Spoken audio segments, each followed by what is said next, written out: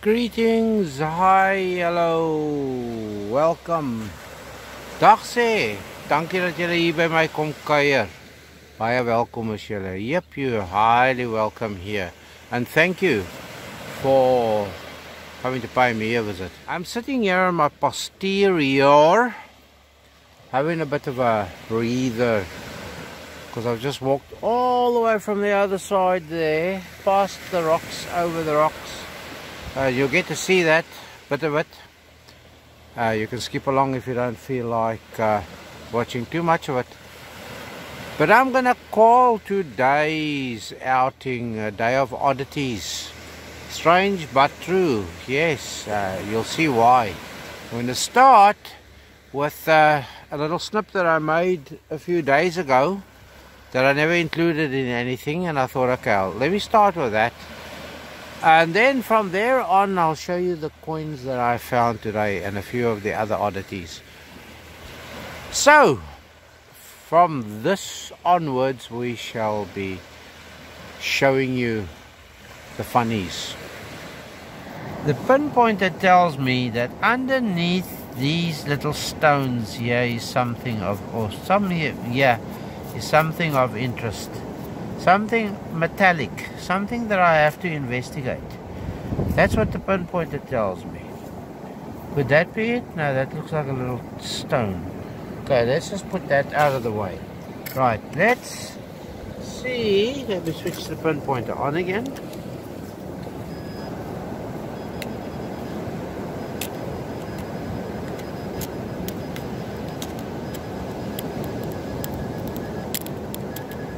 It's definitely under this little stone. Now I've already taken a lot of boat scat out, and one coin, one Irish decimal 5p, small 5p, the latest in the last in the series. Under here is something. Under that little pebble was something. So let's see if we scratch. Do you see what I think I'm seeing? Do you see that? Right, let's not wreck that. Let's get the tent peg and let's see if we can get underneath it. It's an Irish coin, that's for sure. Let's go to the water. See if we can clean it off to see what it is. I see a seal out there. I wonder if it's Sammy the seal? It's a 10p. Nothing to get too excited about. A large decimal 10p. Good golly gosh. I'm going to have to add this to the oddities video that I plan to be making in the not too distant future. Out of that hole, I have just taken these two items.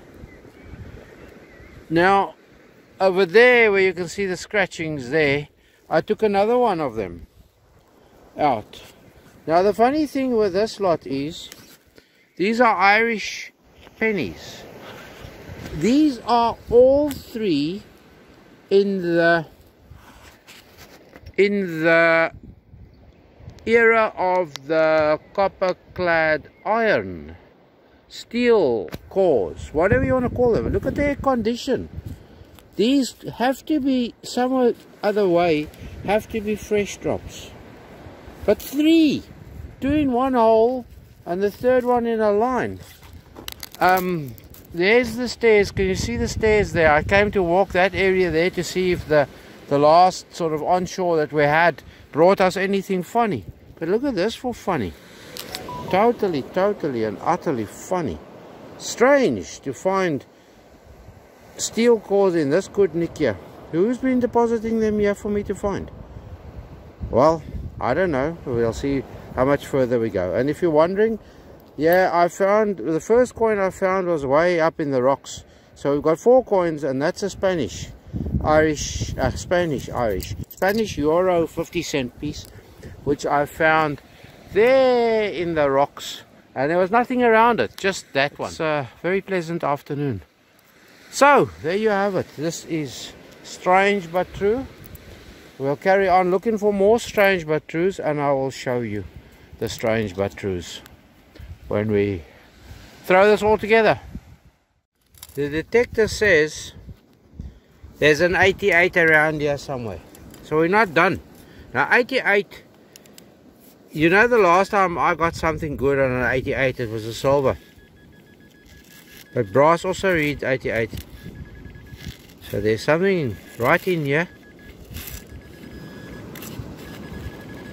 I'm going to have to pay big attention to what's going on here.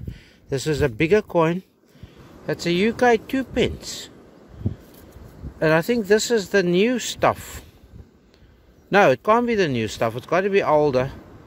It's got to be brass. Is that brass? 1988. QE2. This is strange. That strange is getting stranger and stranger. This is commonly called what Aaron would call, oh bugger, and then he'd flick it over and say, good day mom. So we'll say good day mom. But this has got to be steel core. No, I don't think it's steel core, not ringing 88s. I'll check and put it in here somewhere. I'm still busy closing up here when I swung the detector.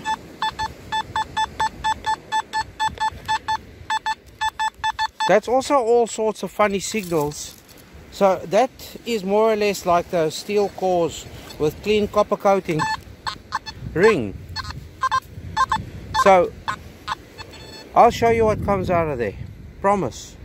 Because I reckon we might find something else funny there. Okay, it's in there.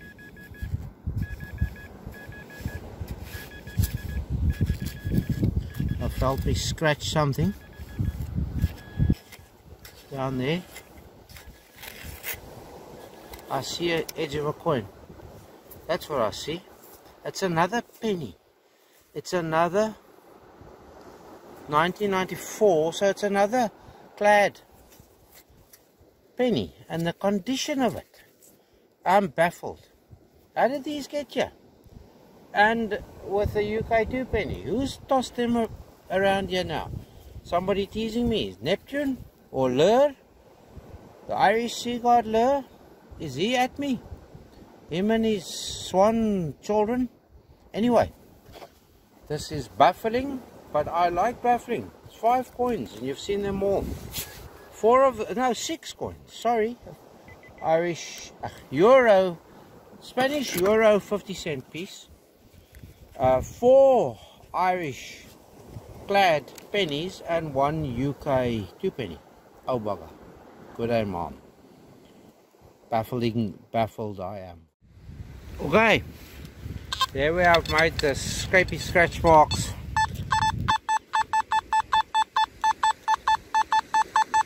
See, there are all sorts of signals, like and a bit of what do you call it, mineralization. Typically like them steel clad coppers, copper clad steels better. So I'll show you once I have determined what's in there. I'm now just presuming and assuming we're gonna have more of that weird and strange wonderful stuff. Okay, it's here somewhere. So let's get the pinpointer activated. Smack bang on top of it. Now I did sort of half and half have a thought there too, that it could be a can that reads that kind of. Where is this item? I am here, right on it. There is this item. This is a UK penny. Look there. Now I've developed a theory. This is a... Is that a 1971? Surely that must still be copper. UK penny. Now you know where these UK coins are going to, don't you? To Jamie. There's more here.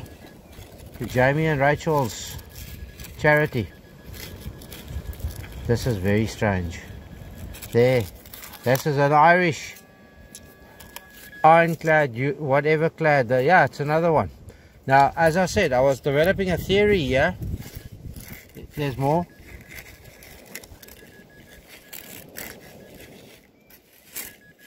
It's under the stone, methinks. Oh, there we go.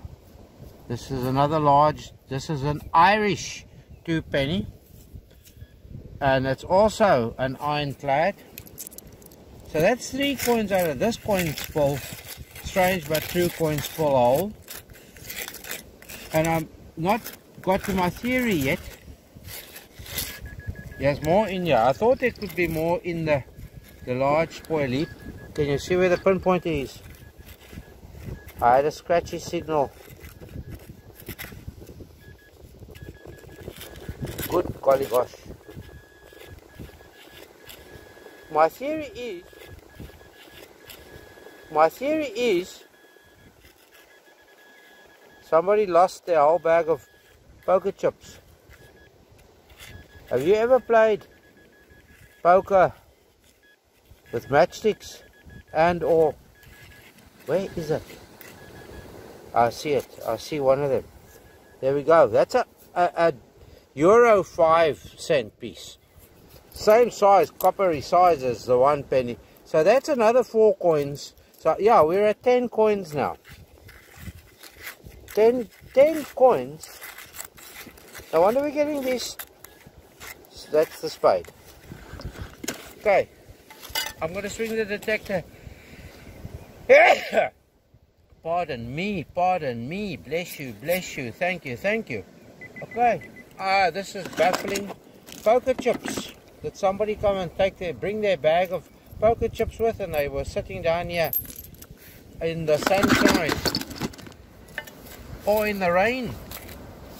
I don't know. Let's just swing the detector once more. There could be something else. Strange but true. Yeah, there's most likely something else. Okay, I'm going to go away and show you whatever is there later. Unless you want to stay with me, yeah, because I'm just as baffled as you are. There we go. There, it's on edge now. It's another Irish decimal penny.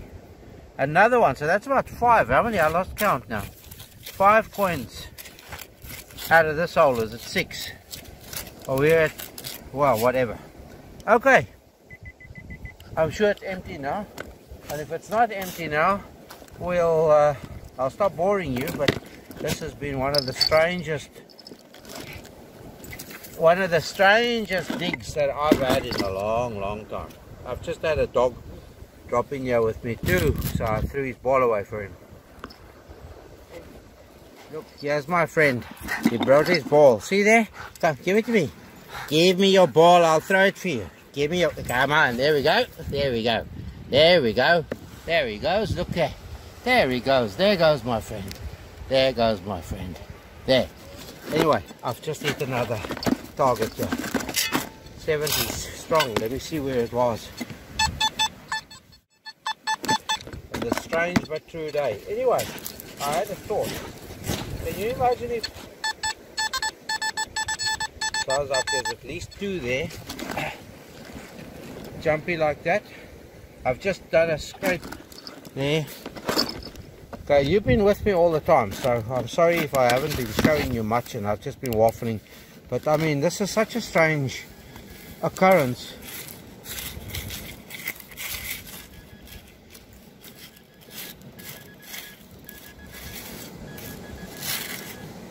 So what I was saying, oh, you know what this is? This is a Doris the Duck peanut. Look there. There we go. That's something more realistic. Much more realistic. I've found many of them. I haven't found many of the freshly minted, freshly dropped 1990s ironclad, steel, copper clad, whatever, you know what I mean. I'm going to stop waffling and say my theory that I was developing here was, can you imagine if they had their monopoly money here too, and they used silver coins for monopoly money? Or I see you and I raise you one, or whatever. How does it go? And it was with silver coins. That would be lovely, wouldn't it? I have found some scat today, but I've just been, let's say we've been screwed. X drive, screw, bolt, call it what you want to. I have. Yeah, I have. I'm hurrying on now to get there past the rocks, get past the rocks there without having to climb over, because you can see from, I'm sure you can see from here how green that lot is. Slimy for landing on your posterior. As I say, hurrying along, but I mean, I've just come across, don't stop swinging ever. This is quite an interesting lid cover or something. Look there, nice big piece, lump of copper, brass, whatever you want to call it. Cool. It's the day of oddities, isn't it? See if we can line you up down there to the end, to the wherever. There's where we're going. There, line you up to there. All right, I'm gonna pipe up and carry on going. Not far from that is the next oddity, long nose pliers. See if we can bash it, and then it'll go into the vinegar at home, and we can see if we can resurrect it. I've got one in the vinegar already that I've more or less resurrected. Oddities, this is the day. Yeah, I get these too. There we go, in the scat bucket it goes.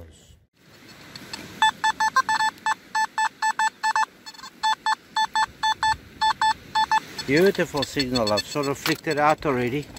Let's see what it is. Let's see what it is. I see the item. It sort of rang like a 20-cent piece, euro 20-cent piece. And that's exactly what it is. So there we go. We've got 75 cents euro-wise now today. That's a French one. So we've got a Spaniard and a Frenchman. And I think the euro 5-cent piece was Irish. So there you go. I'll just check around here, zigzag, yeah, because I need to get past there. I'm getting closer and closer and closer. You see what I mean by green? Green and brown and slimy. Look at it.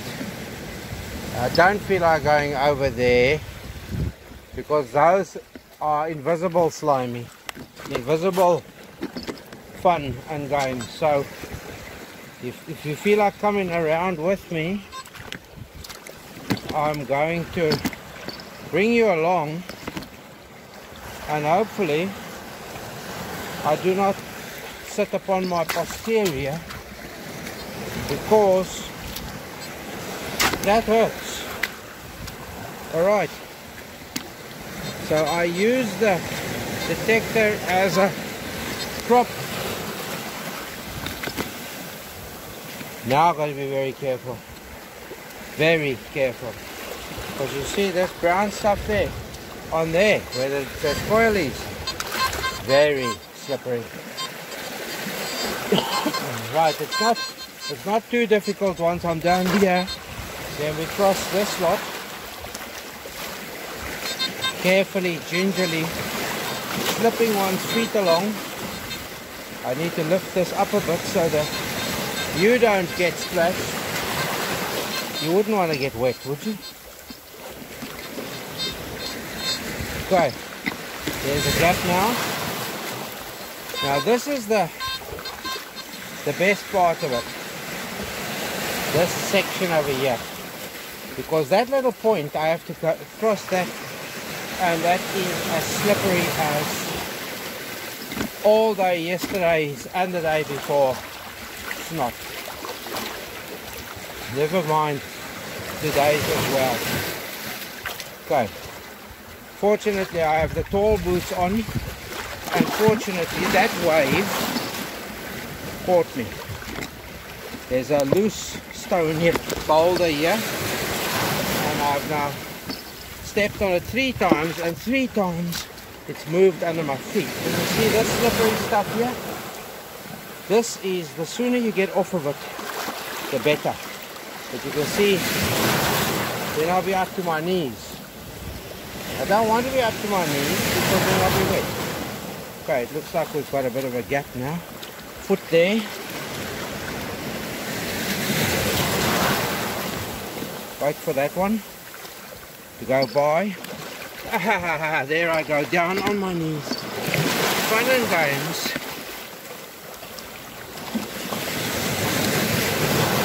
What one doesn't do for one's art. And that's because I didn't want to go around the top, because the top is even more treacherous at times. Okay, I'm basically dry, very little in the boots, because I have wet clothes upon me.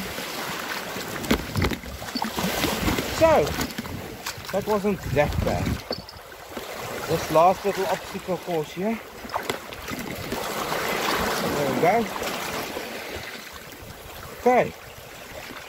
You were around with me. Did you get splashed? I don't know. I'll have to check later. Okay. This is the Stairs Beach, as you know I call it. I'm going to go around the point there.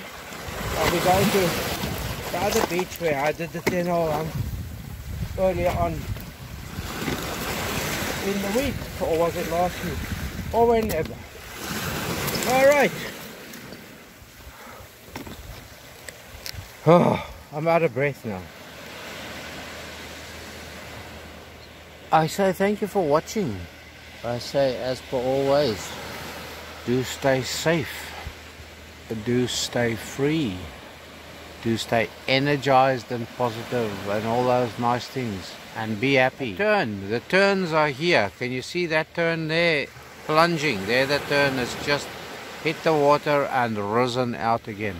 They've arrived too. Saw a swallow the other day, the first one, or yesterday, the first one that I spotted for this season. So things are looking up. Indeed, as I've said, spring seems to be in the air. It was a bit of a warmer day today. We've had a bit of grimmish weather, rain overnight, rain in the morning. It looked threatening earlier on today, very, very threatening. It looked like it was gonna thunder down upon us. I may have a photo or two that I can insert here that we took down at the harbour. The clouds were black and threatening. Anyway, I'm going to say for now, I do say thanks for watching.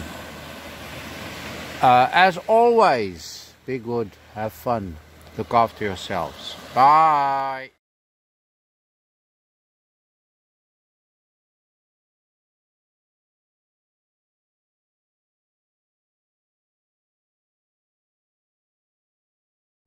There you go. You know the old stories about once a swinger, always a swinger.